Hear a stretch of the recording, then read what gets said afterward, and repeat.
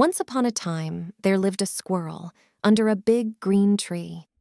It was beginning to turn cold, so she started burying nuts under the tree.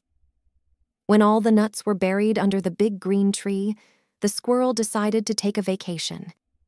After 2 weeks, when she returned, the squirrel could not find her big green tree. She got worried. Next morning, the squirrel started her search again.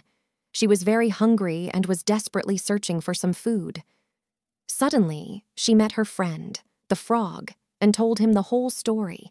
The frog asked her, "Where did you bury the nuts?" The squirrel replied, "Under the big green tree, but now there is a big yellow tree.